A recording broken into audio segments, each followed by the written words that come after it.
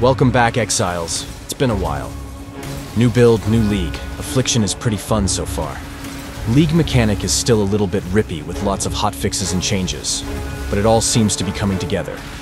I looted 3 of the Voidborn Reliquary Keys while completing the Atlas, so let's get those open and see what drops.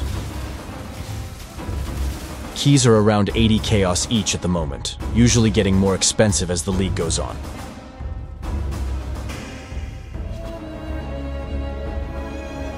First key, let's see how this goes.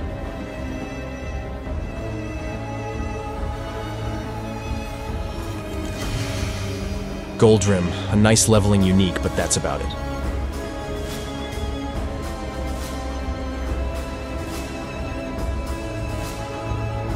Key number 2, hopefully better than the last one. Aside from the crazy uniques, a foil version of Call of the Brotherhood would be nice. Or an Aegis Aurora. Or a Bottled Faith, or Nebulous. Oh, never lucky.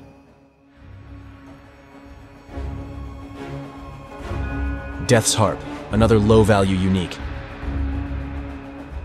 Key number 3. Hopefully we saved the best for last here.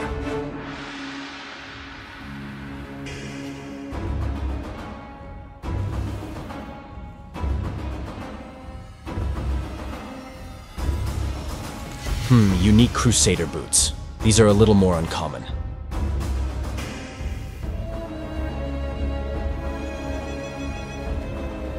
Death's Door. Not a unique you see every day. These are a little special as they can only usually drop from the labyrinth. Sadly not that valuable though, as they're not used that often. Oh well.